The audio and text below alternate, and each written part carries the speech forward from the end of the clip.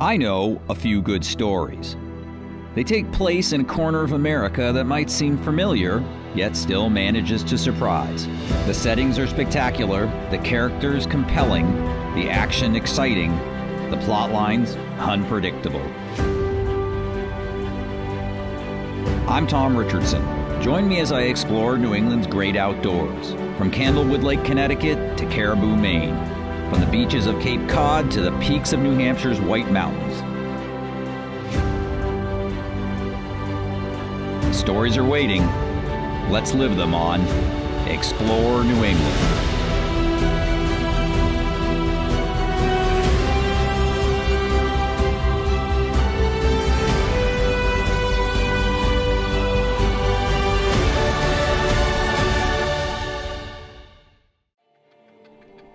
Explore New England is brought to you by your New England Ford dealers, Down East Magazine, the magazine of Maine, and Visit New England.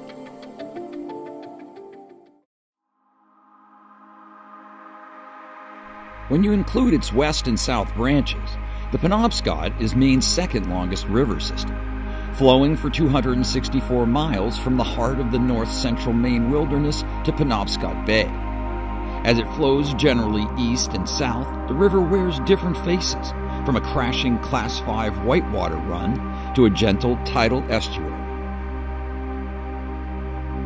In this episode, we'll explore 3 different sections of the Penobscot, starting with the west branch of the river a few miles below the Ripogenus Dam, where, in 2019, I enjoyed a fly fishing trip with celebrated guide Dan Legier.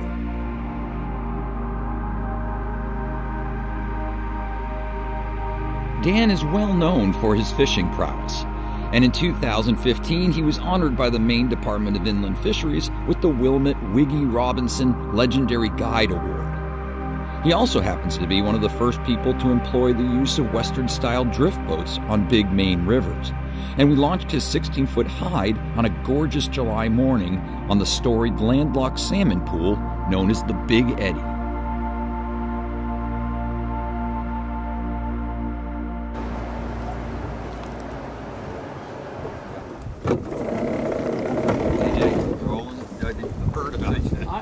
CEO and so on, and oh yeah, a little bit better. One day my father put me out on a stream and said, I'll meet you down at the next pool, and with a fly rod with a Royal Coachman, I think it was, and there was a hatch, and every fish in the pool was going after my fly, and it was that day that I actually learned how to hook trout, and I caught a limit of trout right there. The reason why I moved to Greenville and the reason why I live here is because I can leave my house in downtown Greenville and in 15 minutes be on a wild trout pond all by myself. Within 1 hour radius of our shop in Greenville, there's over 40 trout ponds. And then that doesn't count the rivers and all the lakes and everything else. It's just unbelievable. We live in a little wilderness community. We call it wilderness community. It doesn't take you 10 minutes to be off by yourself, be on a dirt road and find solitude.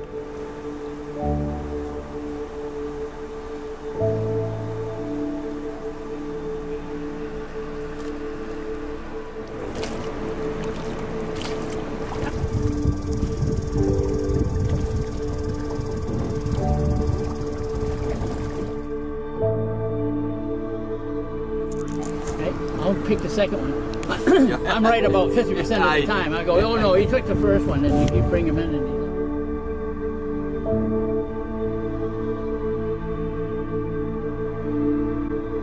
All right. That's a beauty right there. Very nice. Nice. You know, that's one way of doing it is just, yep, you got it. You're good. Wow. Nice. All right. Hey, yeah, man. Nice. Thank you. Well, that was the fish we were looking for. That was the one. Yeah, well, maybe we can get maybe a bigger one? We'll keep trying. Okay. I love it when a guide says that. It's amazing how quickly time passes when you're on the river, and before I knew it, it was time for lunch. One of the great pleasures of a full-day drift boat trip is the shore lunch ritual, and Dan had quite a meal in store. Well-fed and content, It was almost hard to leave our sunny spot amid the pines, but the salmon were calling, and so we returned to the river and the mission at hand. There we go. That's a trout. You think so? While salmon make up the majority of fish found in the Penobscot, the river is also home to brook trout, and Dan knew of a special spot where they could reliably be caught. This is what my granddaughter calls it. This is a par. Not old enough to get colors.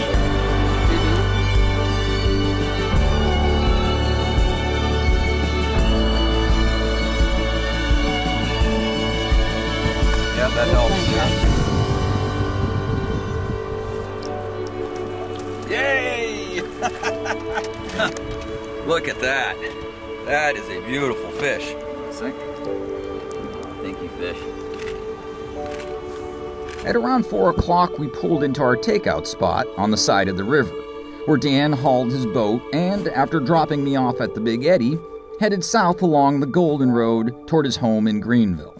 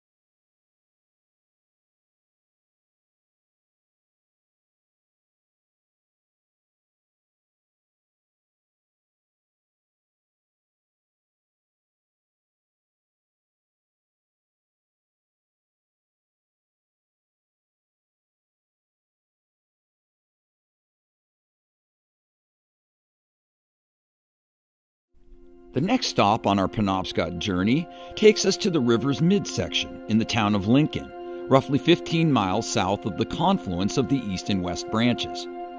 The river along this section is much slower, warmer, and shallower than the west branch, and provides the perfect habitat for smallmouth bass. To see if I could catch a few, I enlisted the help of guide Zach Glidden, who launched his drift boat at a dirt ramp in North Lincoln.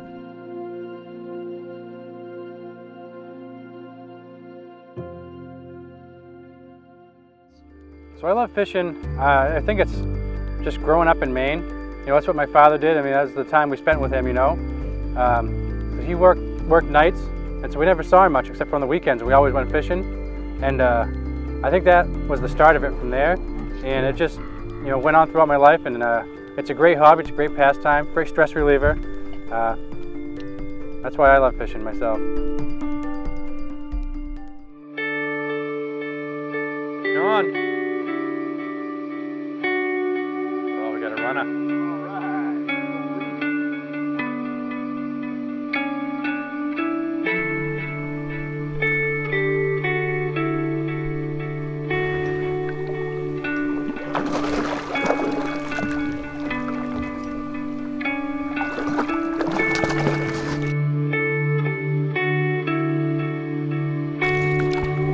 number 2.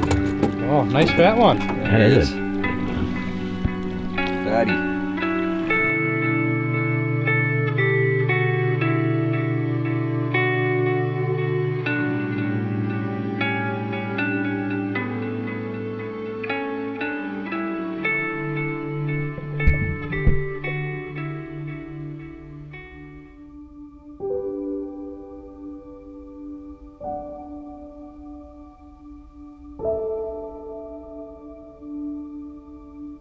Fish on. Yep, there we go.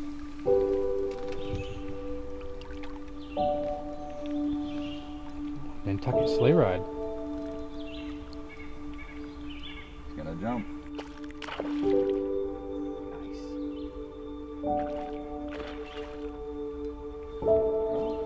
You're right, in this deep hole. The middle section of the Penobscot is loaded with prime smallmouth structure, including submerged rocks, deep holes, shaded and undercut banks, overhanging tree limbs, weed beds, logs, and the mouths of feeder creeks. In short, you're likely to find fish almost anywhere.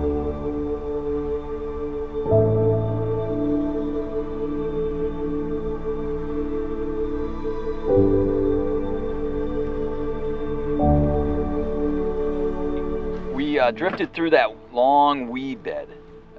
And now we're at the end of this island here? Yeah, so we come down the weed bed to the tail end of the island. We get the water coming around.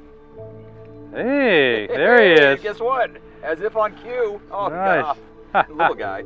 So, yeah, so explain this spot that we anchored up here. So the tail end of the island, we got a bunch of ledge coming out from shore, the water coming around and then down off the weed flats.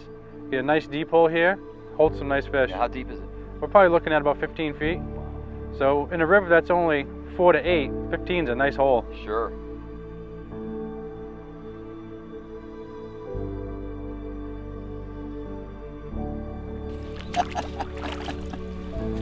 Nice. So you know what? I'm telling you, he inhaled that thing again. He was right in that deep hole. He seemed to make it okay. Yeah.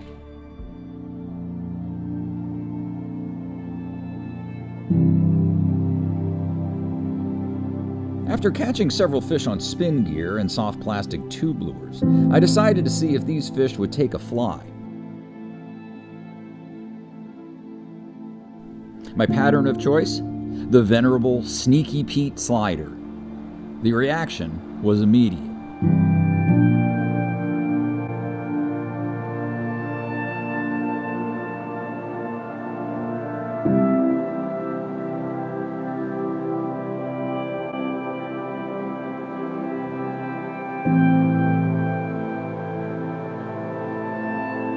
The smallmouth action we found on the Penobscot was phenomenal, and we took fish at will on both spin and fly gear all along the 8 miles of river we drifted that morning. Perhaps more remarkable was that we only saw one other person the entire time.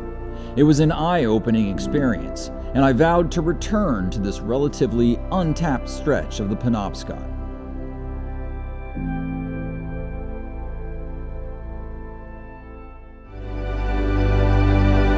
Wow, Chloe, this is a magnificent sight on the river. Unbelievable. We were so lucky that the town of Old Town allowed us here and is happy to have us here on some of their public land. And it's in this beautiful copse of trees.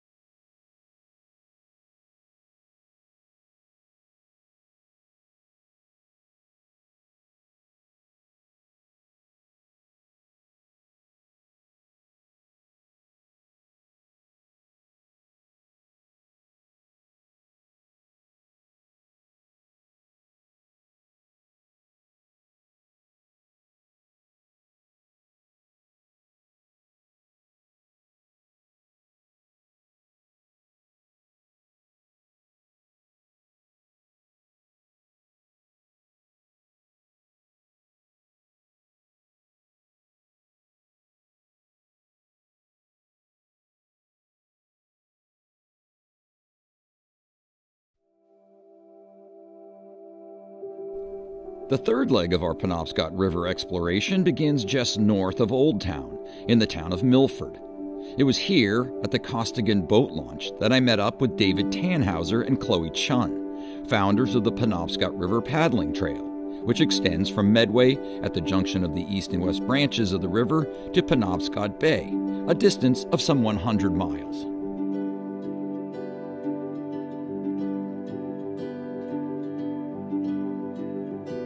David and Chloe, along with the help of numerous volunteers and support from various landowners and other groups, have created a series of campsites along the river that the paddling public is free to use as they make their way downstream. It's an amazing resource, and one that's still not widely known. We're going to go down the Penobscot River 5 or 6 miles. We're going to turn west onto the Stillwater branch of the Penobscot, go about a half mile, and that's where our campsite is. Okay, and how far apart are the campsites spaced? We shoot for about every 10 miles. Okay, because that's like a typical, average paddler would do about 10 miles? Yeah. Mm-hmm. Okay. I mean, really in a morning you can do 10 miles. Yeah, especially if you're going with the current. Right. That's the only way we go.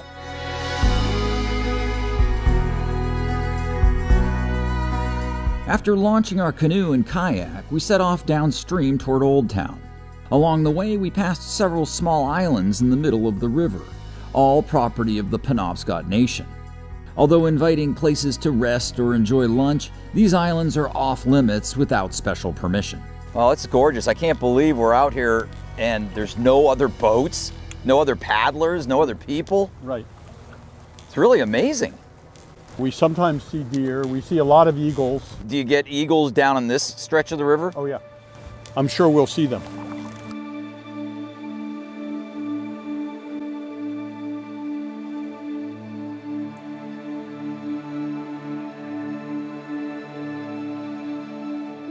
I'm thrilled to see all these beautiful native species growing here. Up there, the red berries of winterberry, and they will be with us all winter, even after the leaves fall off. And then closer down, we have meadowsweet, it's a spirea. After paddling south for roughly 2 miles, we hung a right off the Maine River and entered a side channel shown on maps as the Stillwater River, but which is actually a branch of the Penobscot that flows around Orson Island in Old Town.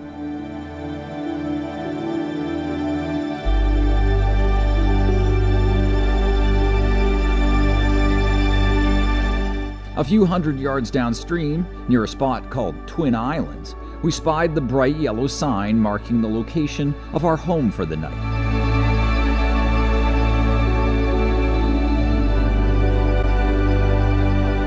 Wow, Chloe, this is a magnificent sight on the river. Unbelievable. We were so lucky that the town of Old Town allowed us here and is happy to have us here on some of their public land. And it's in this beautiful copse of trees and lots of flat places for tents. Boy, I'll tell you, they can't beat the view. No, you sure can. Oh, Isn't it's really it fantastic. lovely? It is, it's fantastic. And it's all, I can't believe it's like, the public can just come here for free, and Yeah, it's great. that's right. In this day and age, Public it's like, access, yeah. We're very lucky that we got to have it here.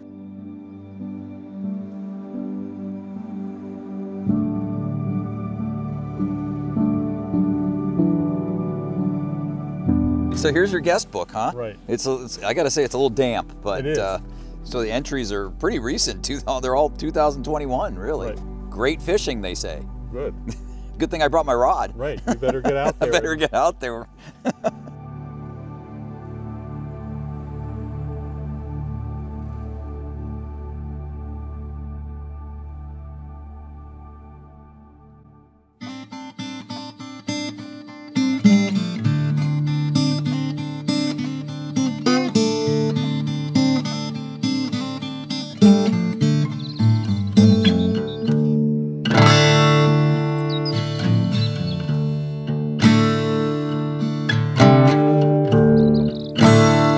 There is terrific fishing all along the Penobscot, especially for smallmouth bass, which were introduced in the early 1900s and have flourished.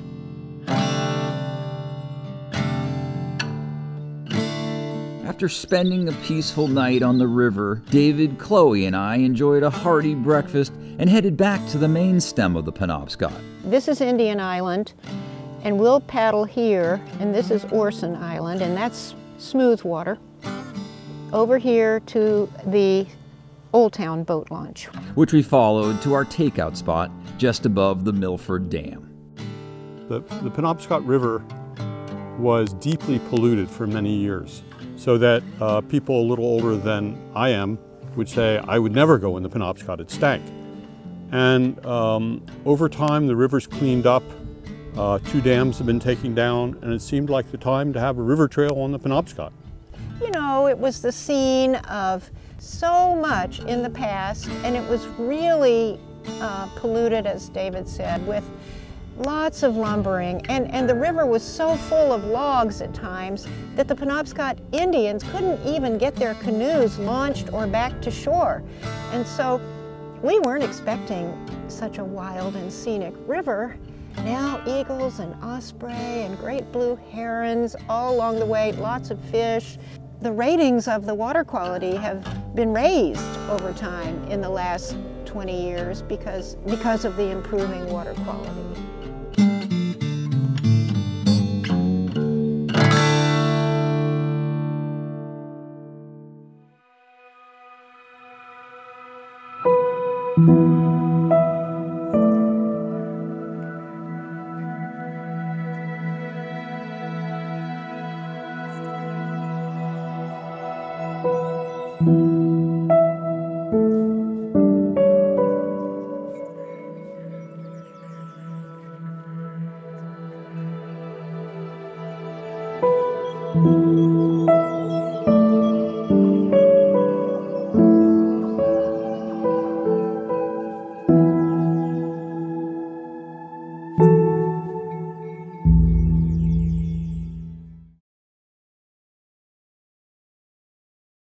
I don't know what's not fascinating about a moose, really, though. You know, I mean, you just got to take one look at the gumpy-looking buggers and, you know, the long legs, the big nose, the dangly thing from their neck. What the heck's that all about? Anyways, you know, I mean, grow a set of antlers that big every summer and drop them off every fall. I mean, they're just an amazing animals. You know, they spend as much time in the water as a beaver or an otter, you know. That's where they go find their food, you know, a good portion of it at least. So they're quite an amazing animal.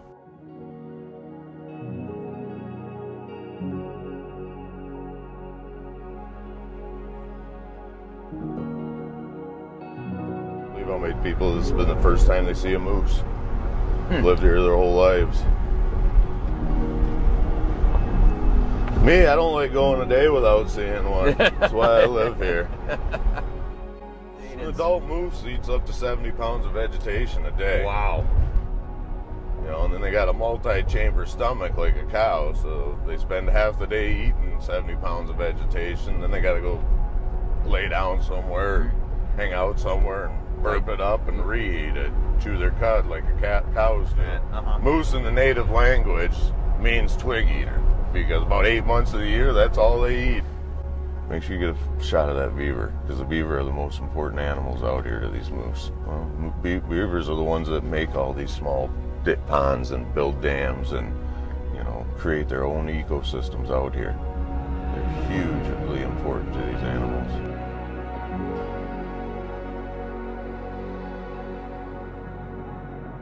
As soon as you get out of this vehicle, you're just going to scare him. He's going to run away, and you're going to cost him precious energy and time and that he needs to be feeding. And that's, you know, everyone's first instinct. Get out and see if you can get closer, get a better picture, and, you know, it's all you're doing is ruining that moose's day by doing that. Okay.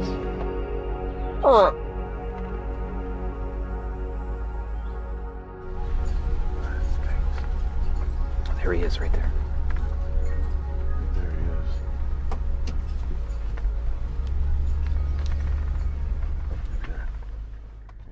Every time I see a moose is like the first time I've ever seen a moose. I mean, I get out there and I had to keep buying different cameras with better steady shots in them because I got to take 45 pictures to get one because I'm shaking like a leaf every time I see one. It's just like a little kid in a candy store to me. You know, I'll never get tired of looking at them funny looking buggers.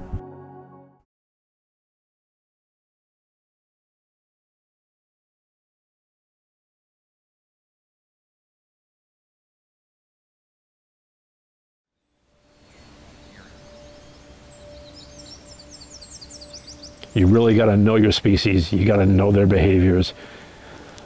You've got to scout where to find them. And then it just takes patience. And it's a lot of patience. If you don't have that, you can't do it.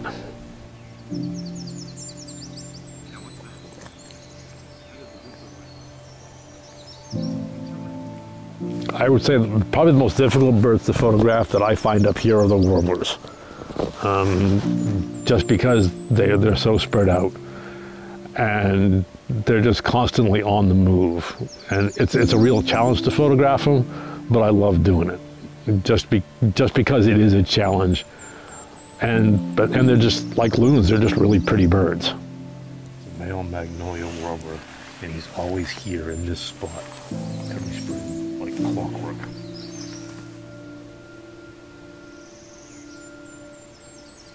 Start in your own backyard. Set up a feeding station. Learn to watch the birds, watch their behaviors, watch for what makes a photo of a bird better than another one. You know, learn to watch for body positions, things like that make the photo look interesting.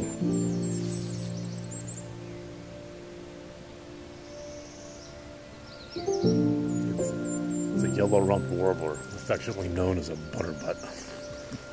Well, we got a warbler. That's good.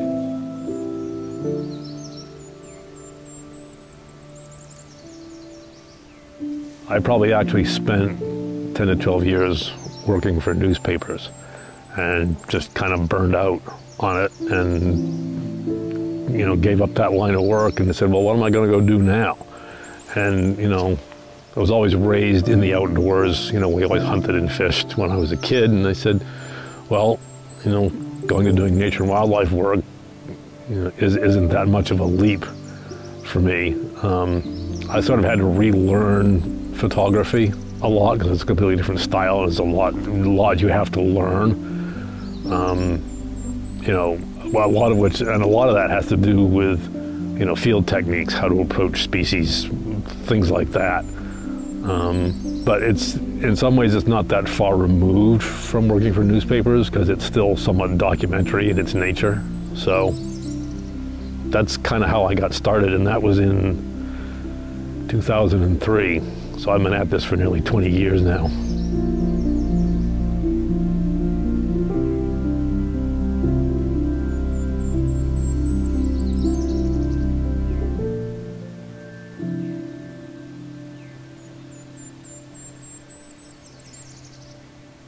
How would I describe the Rangeley area and its attractions? It's definitely the amount of outdoor activities that you can do up here. Like snowmobiling, cross-country skiing, downhill skiing, canoeing, kayaking, fishing, hunting, ATVing. You know, we got it all.